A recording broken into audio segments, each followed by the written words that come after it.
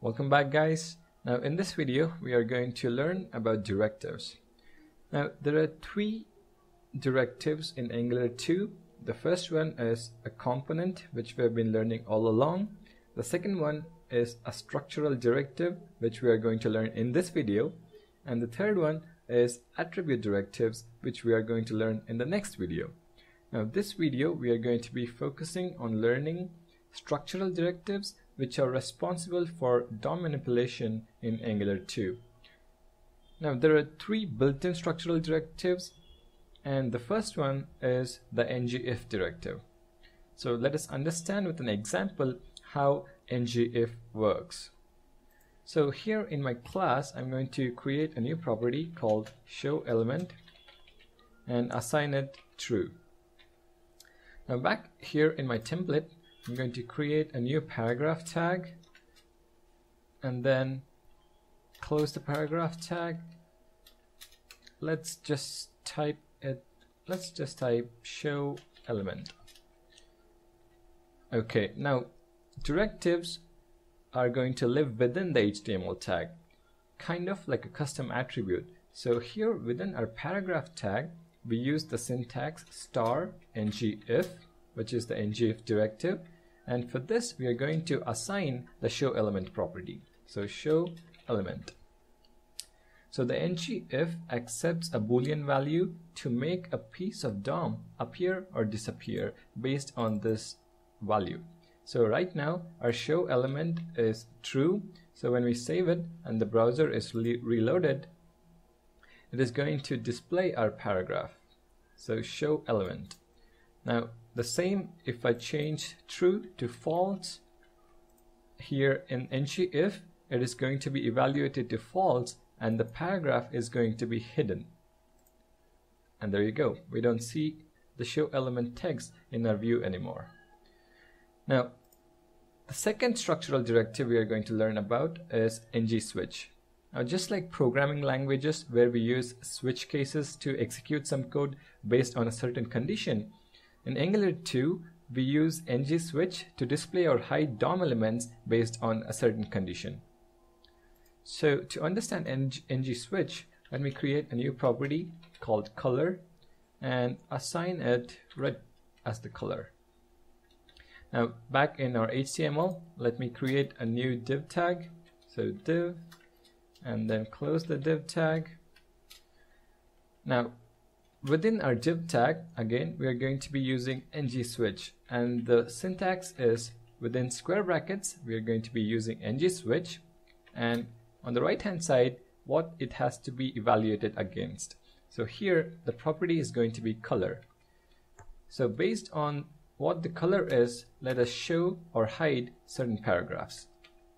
So create a new paragraph. Now again, within the paragraph tag, again, this is part of the NGSwitch directive. We use star NGSwitch when. Now this is again going to take a value on the right hand side, and this is a string value red. Now red color is shown, or the red paragraph is shown. So let me just copy this so that we can have another color. So instead of red, let's make it blue. And let's say that the blue color is shown. And finally, we can also have a default case. So NGSwitch default, when none of the colors match, let's just say invalid color. Okay, so now what happens is that we have our color property red. So in the div tag, NGSwitch is equal to color. So color is replaced by red.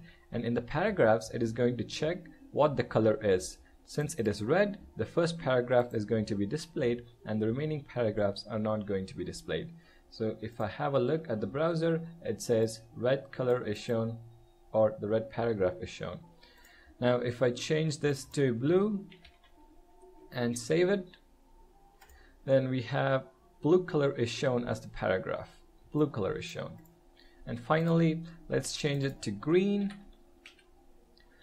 Let's save it, and it says invalid color, which is the default condition or the default case. So there you go, that's how NGSwitch works. And finally, we have the NG directive, which is a repeater directive.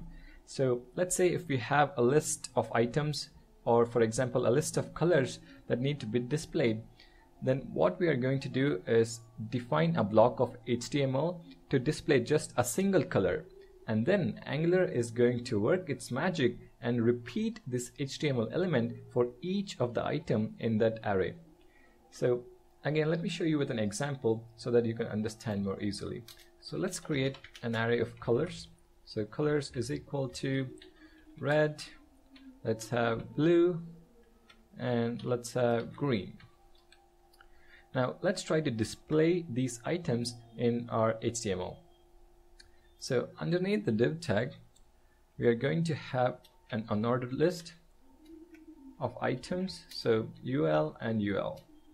Now in our unordered list, we are going to use the li tag to specify each item. So li and then li. Now usually we would have 3 li tags to display each of these colors, but by using the ng directive, which has the syntax star ng4, let me change this to star ng4 is equal to let color of colors. I'm going to explain this in a moment. Interpolation color. Now save this, and when the browser is reloaded, you have an unordered list of the colors array. So how this works is that for each item in this colors array, we are going to iterate it, and each time we are iterating, we are going to assign it to color. So in the first iteration, it's going to be red, then it is going to change to blue, and then it is going to change to green. And then we are going to use interpolation to actually output the value to our view. So ng4 is a repeater directive which is going to iterate through the elements of a list, and then you can perform some operations based on each of the item in that list. So these are the 3 main built-in directives or structural directives in Angular 2. In the next video, we are going to learn about attribute directives. So stay tuned. Thank you guys for watching. Don't forget to subscribe. Hit the like button if you're enjoying the videos. I'll see you in the next one.